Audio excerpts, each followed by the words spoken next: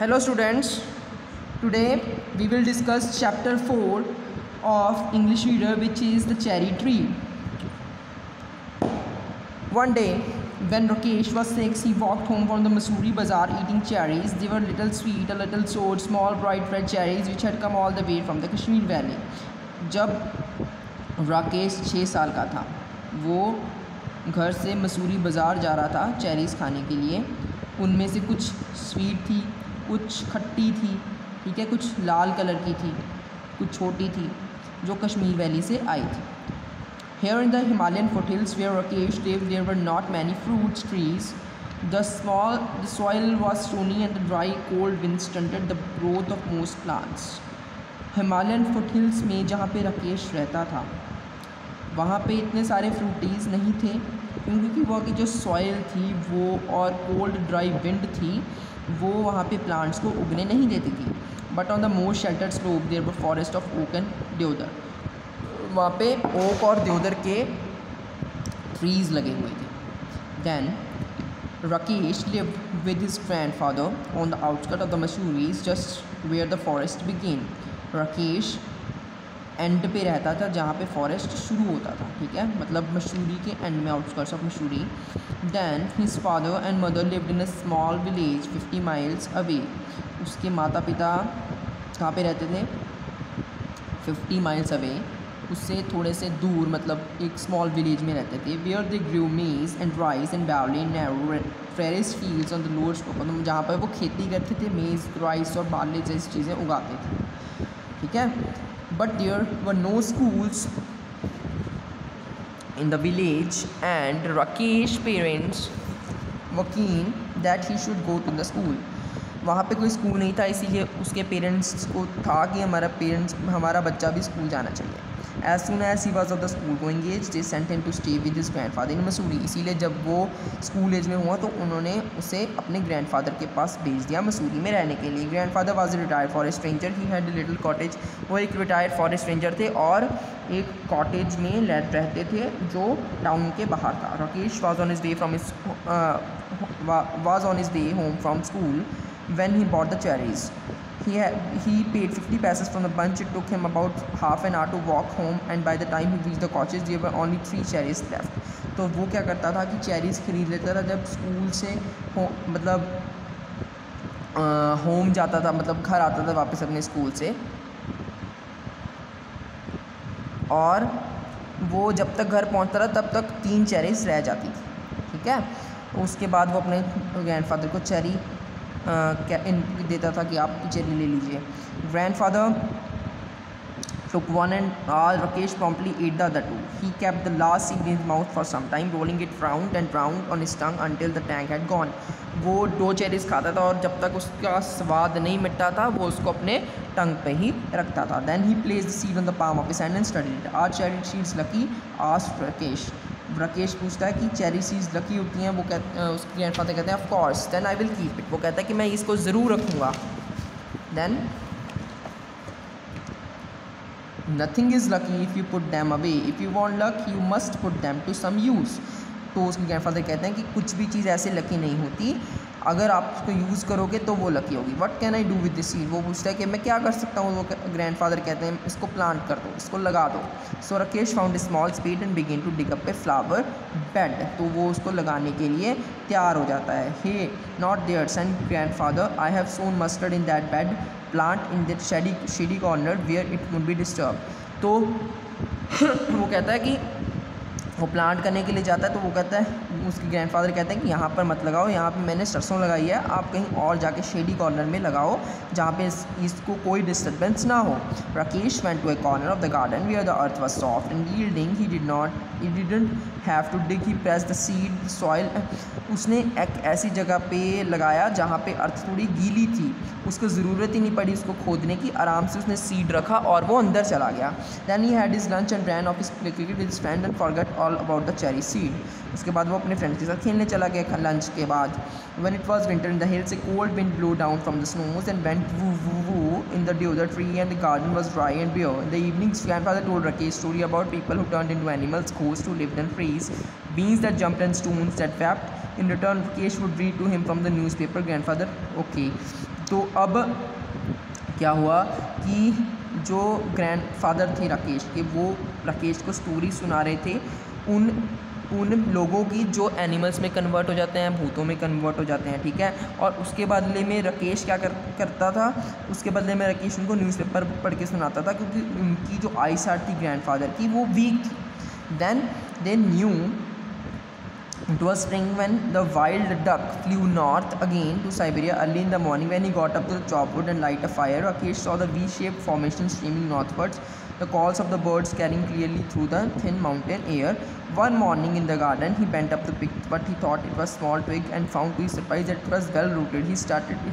तो एक बार वो मतलब अपने गार्डन में गया सुबह सुबह, उसने जब झुक के कुछ देखा तो उसे पता लगा कि जो रूट्स हैं वो अच्छी तरह से मतलब उगना शुरू हो गई हैं जो उसने सीड्स लगाए थे।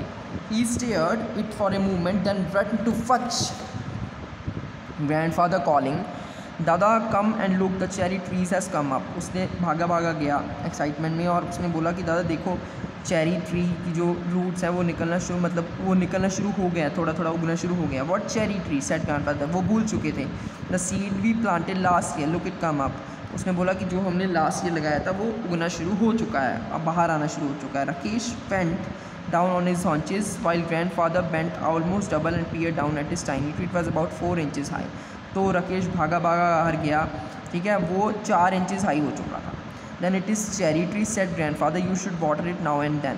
तो मैं बोला कि ये चेरी ट्री है, आपको इसको पानी देना चाहिए अभी और पहले भी देना चाहिए था। Rakesh ran indoors and come back with bucket of water. Don't drown it said grand. Rakesh gave it. उसने वो बकेट लेके आया पानी की, तो उसके ग्रैंडफादर ने बोला कि इसको पूरा बहुत गीला नहीं करना, आपको उसको स्प्रिंकल करना है। तो उसको स्प्रिंकल करता है और आसपास पेबल्स रख देता है। उसके ग्रैंडफादर पूछते हैं कि पेबल्स क्यों रखे हैं, वो कह रहा है कि फॉर प्राइवेसी, क्या कि सिक्योरिटी रहे।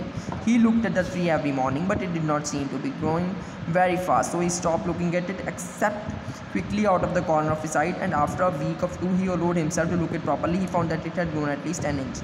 तो अब वो उसको एक्साइटमेंट होती, वो रोज़ देखता था पर बढ़ता नहीं था। तो फिर उसने जब कुछ हफ्ते बाद देखा, आफ्टर ए वीक और 2 देखा, तो वो 1 इंच बढ़ चुका था। That year the monsoon rains came early and Rakesh plodded to school in raincoat and gumboots. Ferns sprang up from the trunk of trees. Strange looking lilies came up in the long grass, and even when it was not raining, the trees dripped and the mist came curling in the valley. The cherry tree growing quickly in this season. तो अब monsoon rains आ गई, तो वो raincoat पा के जाता था धीरे धीरे स्टेप लेके। प्लॉडेड means walk slowly with heavy steps. तो क्या मानसून रेन्स में ये जो चेरी ट्री है बहुत तेज़ी से बढ़ा। It was about 2 feet high when a goat entered the garden and ate all the leaves. Only the main stem and the 2 thin branch remained.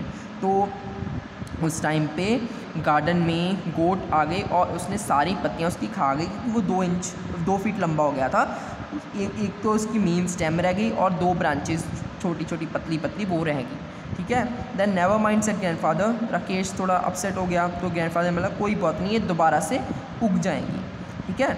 Towards the end of the rainy season, new leaves appeared on the tree. Then a woman cutting grass scrambled down the hillside, her skirt swishing through the heavy monsoon foliage. तो जब rainy season ख़त्म हुआ तो नई leaves आई, तो एक बार एक औरत लीव्स को काट रही थी, ठीक है, वुमेन लीव को काट रही थी। She did not try to avoid the tree, उसने ट्री को अवॉइड करने का सोचा भी नहीं, और वो एकदम से चेरी को भी बीच में ही काटने वाली थी। जब ग्रैंडफादर ने और उसने बिल्कुल अवॉइड किया और चेरी ट्री को साथ में ही काट दिया, ठीक है। जब ग्रैंडफादर ने ये देखा तो उसने उसको बहुत बोला, मतलब बहुत सुनाया, ठीक है, पर अब कुछ नहीं हो सकता था, डैमेज तो हो चुका था। Then may be it will die now said Rakesh, may be said grandfather, ठीक है, मतलब राकेश ने बोला शायद ये अब नहीं रहेगा, मतलब ख़त्म हो जाएगा, अब उगेगा नहीं दोबारा से। तो ग्रैंडफादर कहा यस हो सकता है। But the cherry tree had no intention of dying. By the time summer came around again it had sent out several new shoots with tender green leaves. Rakesh had grown taller too. He was 8 now, a sturdy boy with the curly black hair and deep black eyes. Blackberry eyes grandfather called them. तो अब क्या हुआ कि cherry tree जो था वो time के साथ साथ बड़ा हुआ थोड़ा सा, उसमें दोबारा से लीव्स लगनी शुरू हुई, राकेश भी बड़ा हो गया। That monsoon Rakesh went home to his village to help his father and mother with planting, plugging and sowing. तो मॉनसून के टाइम पे राकेश जो था वो अपनी माता पिता के पास चला गया उनकी हेल्प करने के लिए, ठीक है। तो he was thinner but stronger when he came back to grandfather house at the end of the rains, found that a cherry tree had grown another foot. It was now up to his chest. तो जब वो वापस आया तो उसने देखा कि जो चेरी ट्री है उसकी चेस्ट तक पहुंच गया है। Even when there was rain, Rakesh would sometimes water the tree. He wanted it to know that he was there. तो कई बार रेन हो भी जाती थी पर फिर भी राकेश उसको पानी दे देता था, ठीक है। Then one day he found a bright green praying mantis perched on the branch, peering at him with bulging eyes. Rakesh let it remain there. It was the cherry tree first visitor. तो अब क्या हुआ कि एक बार उसने देखा कि एक लार्ज इंसेक्ट चेरी ट्री पे है, तो राकेश ने उसको कुछ नहीं, उसको वहीं पे रहने दिया। उसको लगा कि ये पहला बंदा है जो यहाँ पे विजिटर है एक तरह से, जो यहाँ पे आया है इंसेक्ट। उसने फर्स्ट विजिटर की तरह उसको ट्रीट किया।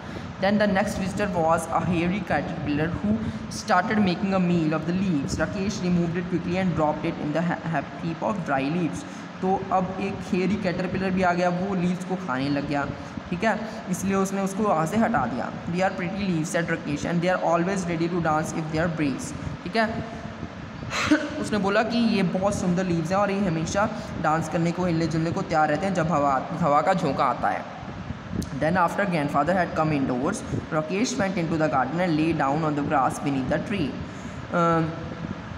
He gazed up to the tree leaves at the blue sky and turning on his side could see the mountains turning away into the clouds. अब राकेश गार्डन में लेट गया और grass के ऊपर लेट गया एक साइड को और वो माउंटेन को देखने लग गया, ठीक है। Then he was still lying beneath the tree when evening shadows crept across the garden. Grandfather came back and sat aside Rakesh and they waited in silence until the stars came out and the night star began to call. In the forest below the crickets and cricket. तो वो अब grandfather भी उसके पीछे आके बैठ गए और वो वेट कर रहे थे कि कब स्टार्स आएंगे और रात हो जाएगी, ठीक है।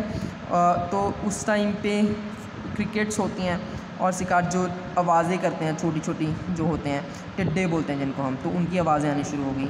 There are so many trees in the forest said Rakesh, what so special about this one, what do you like it so much. तो वो कहता है कि यहाँ पे बहुत सारे ट्रीज़ हैं, आपको यही वाला इतना स्पेशल क्यों लगता है, इतना आप इसको क्यों पसंद करते हो। तो ग्रैंडफादर बोलता है कि वी प्लांटेड अवरसेल्फ, ये हमने खुद उगाया, that's why it is special, इसीलिए ये स्पेशल है। Just one small said Rakesh and he touched the smooth part of the tree that had grown, he ran his hand along the trunk of the tree and put his finger to the depth. I wonder, he whispered, is this what it feels to be God। तो ये एक story है cherry tree, किस तरीके से एक छोटे लड़के ने छोटा सा सीड उगाया, धीरे धीरे वो बड़ा हुआ, उसने इतना वेट किया उसका, कितनी मुश्किल से एक पेड़ बड़ा होता है, ठीक है। एक बात इसमें थी कि आप जब तक खुद काम नहीं करोगे तब तक कुछ भी लकी नहीं होगा, ये बात आपको हमेशा याद रखनी है। So thank you students for today.